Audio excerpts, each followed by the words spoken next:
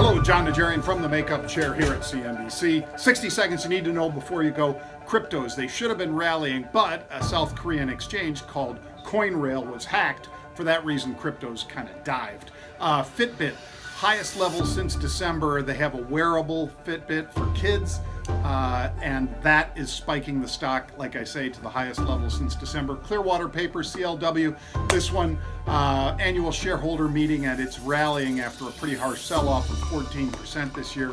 Looking at crude oil, Saudis pumping like crazy right now, and for that reason, crude oil falling into the OPEC meeting, the 22nd of June, I believe.